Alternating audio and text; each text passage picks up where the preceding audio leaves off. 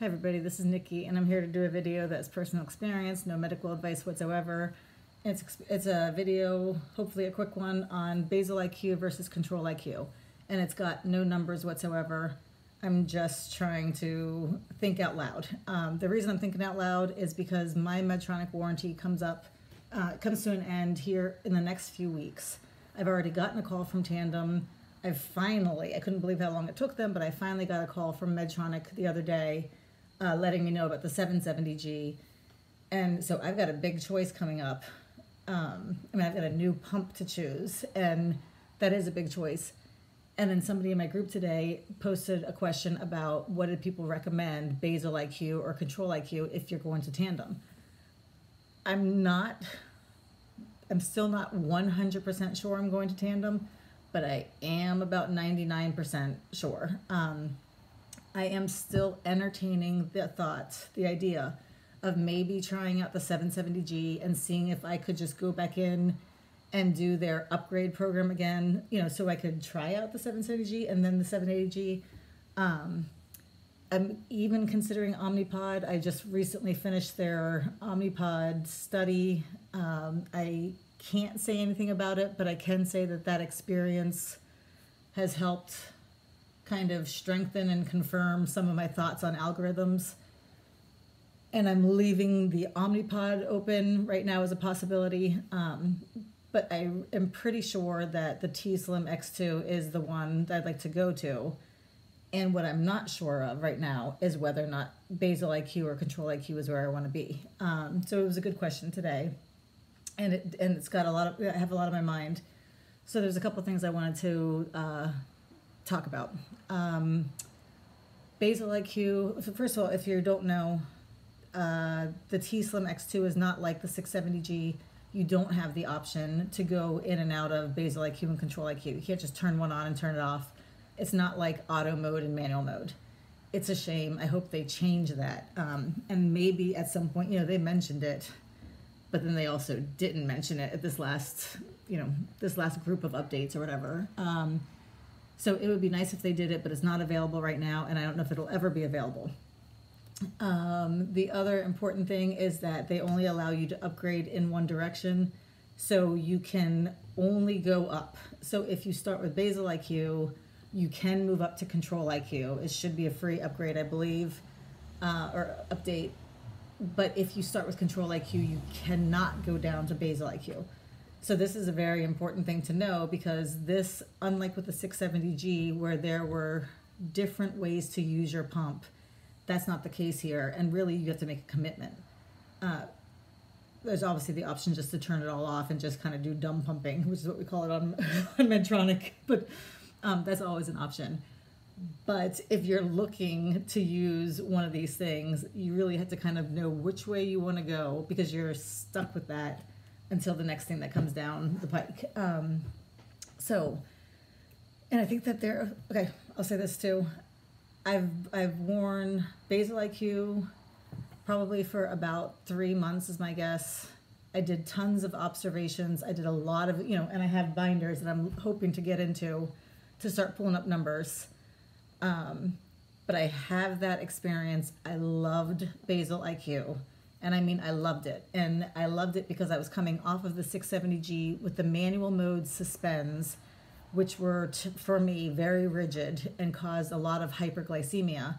And so when I went into basal IQ and I saw how flexible and how relevant the suspends were to my current blood sugar needs, I just fell in love. It was brilliant.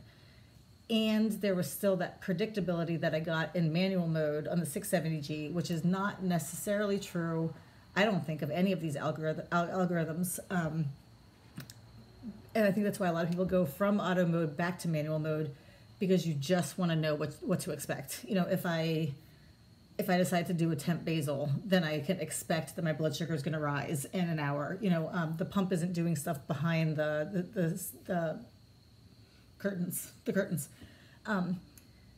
So basal IQ is much like manual modes with suspends, only, in my opinion, much better. There is no automated delivery part to it at all, so it never adjusts the basal It never gives a surprise bolus. It never does anything you don't know it's doing. And then those suspends are very predictable and I think very sharp. Whereas now I don't know what I was saying, but whereas Control IQ is like auto mode on the 670G, only much better in my opinion. And it's just got a lot more potential. I say this because part of me says I want to go with Control IQ, because when I did go into Control IQ, the first thing I had to learn was to let it do its thing. I hate even saying that because that's what Medtronic used to say all the time.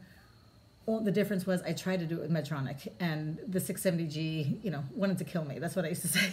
That's the way it felt. It felt like auto mode wanted to kill me.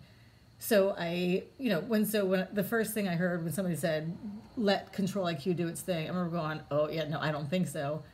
And I started to override everything. And I did find that in overriding everything, overriding all my boluses, you know, it recommended 2 units, me going, no, I know, I need 3.5.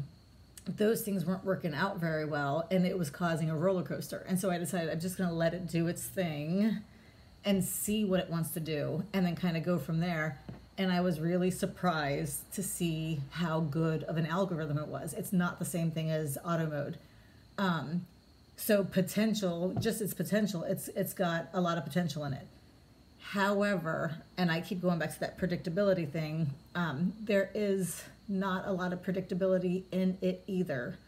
And that's because that's what these algorithms do. And you can sit and try to figure out all the stuff they're doing, but you need a calculator. You need to not have, you know, children who are hungry, and you need to not be able to get out the door for things, because you have to be looking at all these, you know, the delivery here, and whether or not it's sensing a rise in your blood sugar, whether or not it's going to give you a big bolus when you were thinking about going out for a run, and so you weren't going to do any insulin.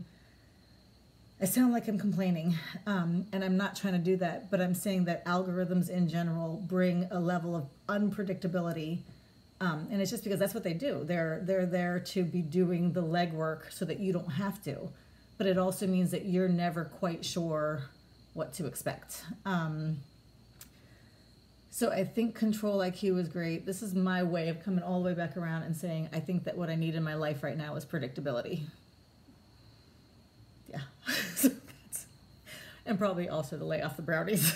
That's a true story. But anyway, I think I need some predictability. And so as much as I love Control IQ, and I really do, I did not do a good job of this, because I have a feeling that what I did was just whine about Control IQ. I really enjoy Control IQ, and I will say that the reason I know it is because when I was in auto mode and I let it do its thing and I was trying so hard and all these things, I remember feeling like I have to be out. Like I've got to get out of this thing. It's going to kill me. And in Control IQ, no matter where I was with things, I was cool with just being in Control IQ.